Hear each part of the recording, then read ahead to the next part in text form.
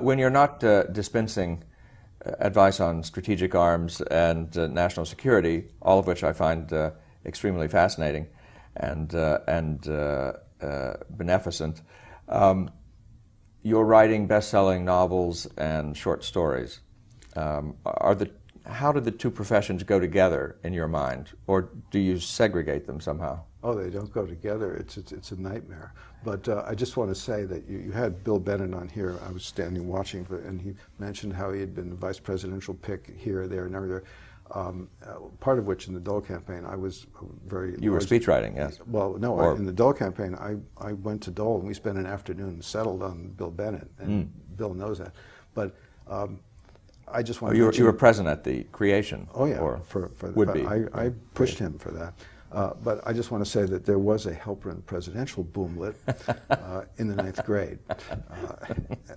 And I was elected, but then I was impeached.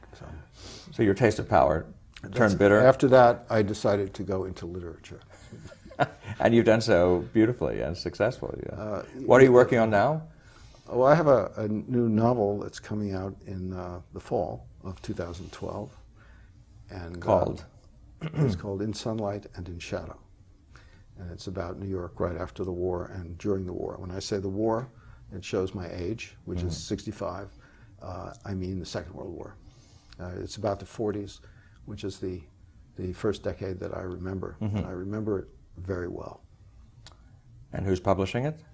Houghton Mifflin Harcourt. Excellent. We look forward to it. Thank you, Mark Helprin. Oh, you're very welcome, Charles.